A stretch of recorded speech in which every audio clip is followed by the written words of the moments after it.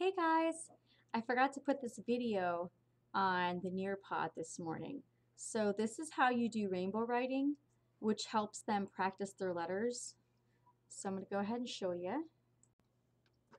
Okay, you can take a pencil and write their name. So I'm going to write my name.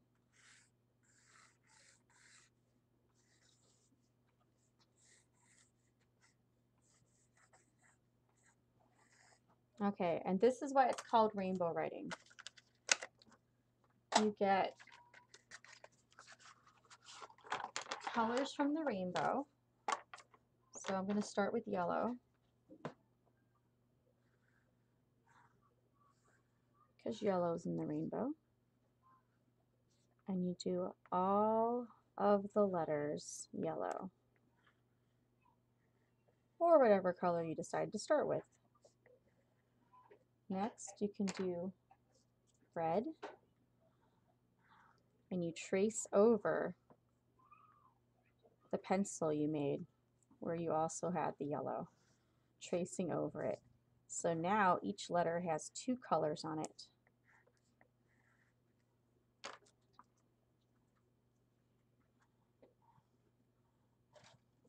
Now I'm using green, and I'm just going to use 6 colors.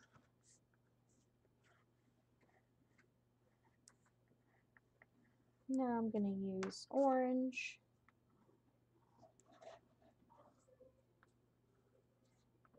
and do your best to stay on the lines. If you go off a little, that's okay. I went off a little bit. No one's perfect. And what colors did Miss Amy miss? Let's see. We got some blue. And I need one more after this. What color did we not use yet?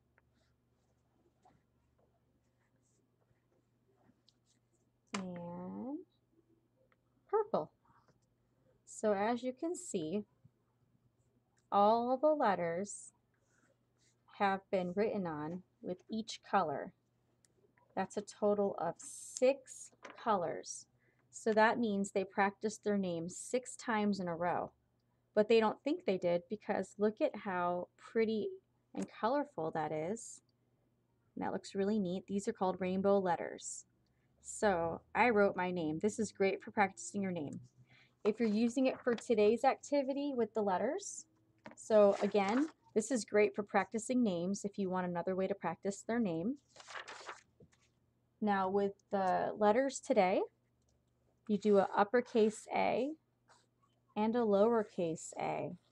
This is for the literacy lesson, because we've been reading a story with the letter A and there's songs with the letter A.